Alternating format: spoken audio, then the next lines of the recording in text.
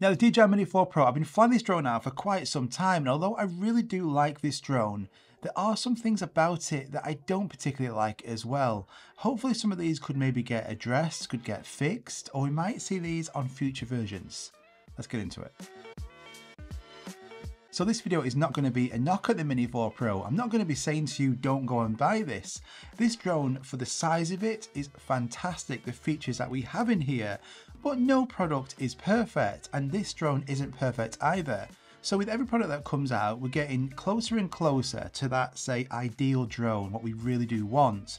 But every drone has its drawbacks and every drone could be improved. So that's exactly what this video is about today. First problem has been around for the last few years, so it's not isolated to just the Mini 4 Pro. But let's just say, for instance, you're using the Mini 4 Pro and you're tracking yourself. You might be running, you might be on a bike, you might be cycling, you might be in a car. The tracking on here is fantastic. But when you're moving around, your home location is going to be also changing as well. Now, the way the home location works is if you was to have a disconnect, that drone will automatically return back to you. We know that, that's a fantastic feature. But the downside to that is that we don't have updated automatic home points. Now, we had this feature years ago on the DJI Spark. Who remembers that drone? I had that drone, a fantastic drone. We had that feature on that. We don't have it on the DJI Mini 4 Pro. Now what that did is, say you were cycling your bike and the drone is tracking and following you, it would automatically update the home point on the controller, so the drone knew that you were probably, 10 meters away from that drone. You weren't a mile back at the original home point. And that's how it works on here. And I'm sure this could be added with a firmware update or a prompt on the screen. So as you're cycling your bike and the drone is actually following you, it's automatically updating that home point. Otherwise, you could have the drone tracking you for, say, 5 minutes down the road, but the drone will automatically think that your home point is 2 miles away. So your battery life will be on like 20%. It will be rapidly decreasing because the drone thinks that it's going to take such amount of power and distance to get all the way back to that home location, when in fact the drone is like 10 meters away from you. It's so frustrating. So what you have to do currently is to go onto the drone, go into settings, scroll down to home point, update home point, click on the remote control icon, and then it will update. Now that isn't the most seamless, fantastic way of doing that when you're cycling a bloody bike. Now a few years ago when the Mini 3 Pro was released, we saw this, the DJI RC controller. This is fantastic because the screen was built in, the antennas were built in, and it took away the need for actually using your phone when you're flying your drones. Everything was built in now, much better.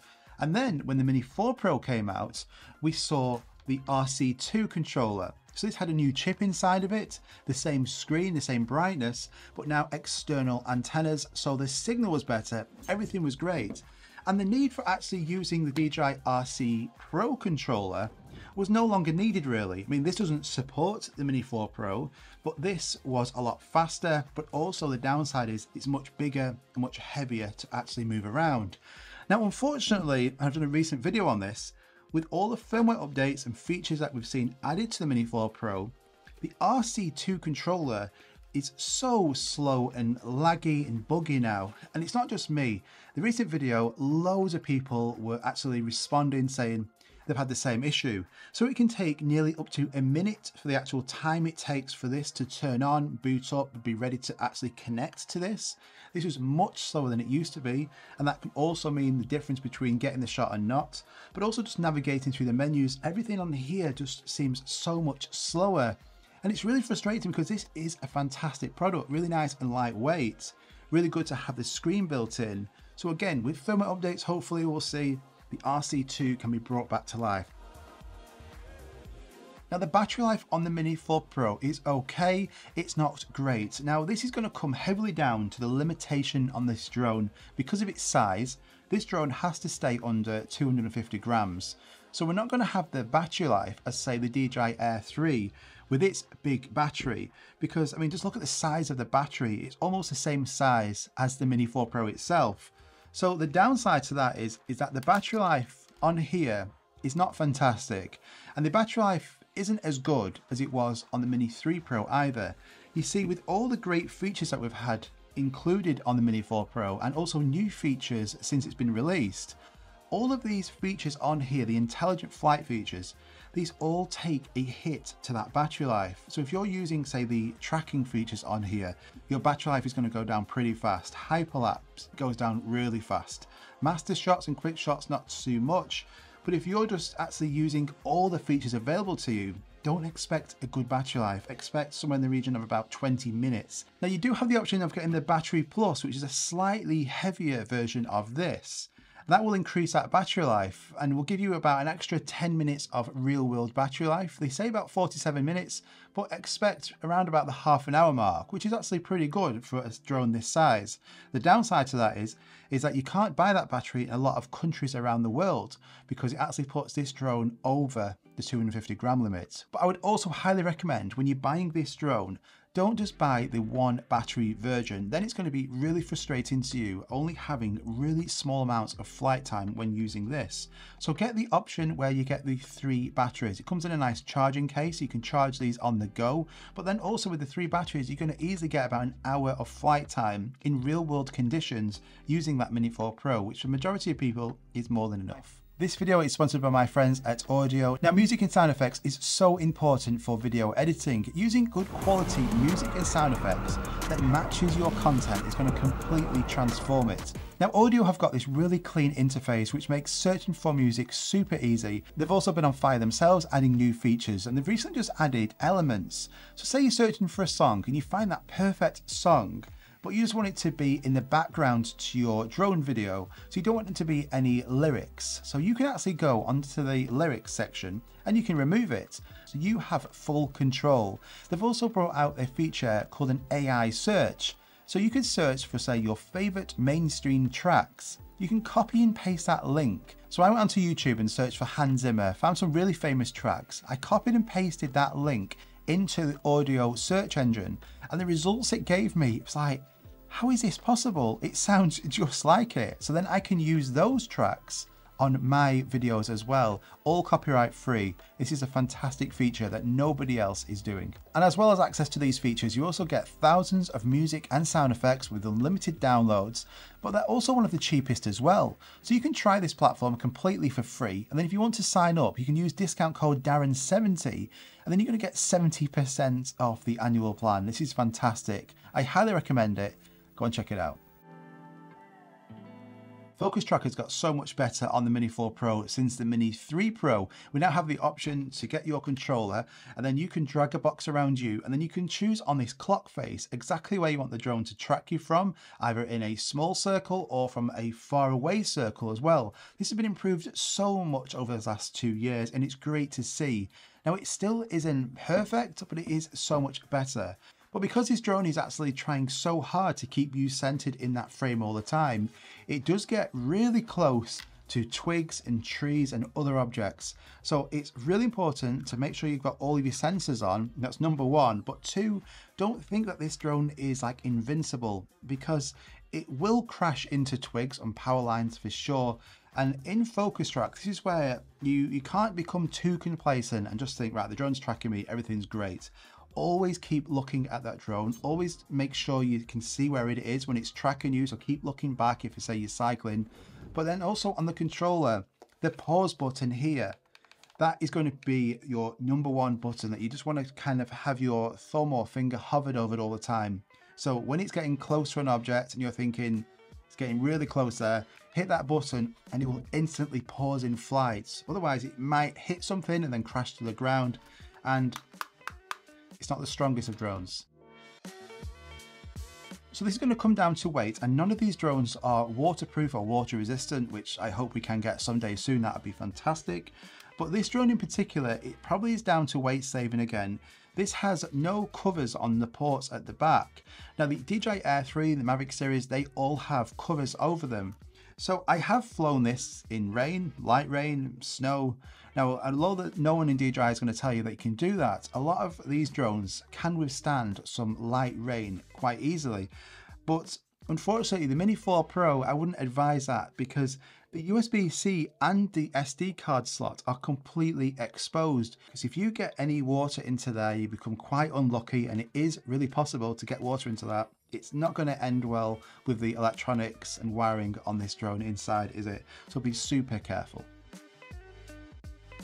The propellers on the Mini 4 Pro are really small, but they're also pretty fragile as well, and it doesn't take much for these to either get damaged or to get some cracks in them. So I found this recently, didn't hit anything, didn't have any problems with it, brought it back to me, and I looked at the propellers afterwards and noticed this one's got a few nicks in it, and then this one, the orange has come off it altogether at the top, and also look at all these little nicks at the top of it as well. So this is going to affect the flight performance, and worst case scenario, it could actually send this drone crashing to the ground. So annoyingly, with the Mini 4 Pro, and I'm not sure if this is a weight saving exercise or not, but the Mini 4 Pro, to actually change these propellers, you need to use the world's smallest screwdriver. Now on the Air 3 and the Mavic 3 Pro, to change the propellers, all you do is simply just push in, turn, and the propeller comes off. Fantastic.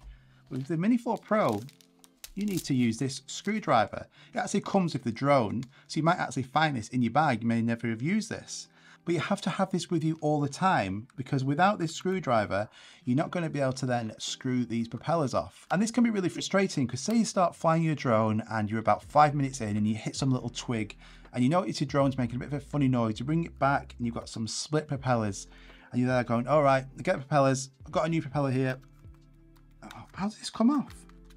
Oh no, I remember that guy said to me, he needs some screwdriver, some little screwdriver. Where is it?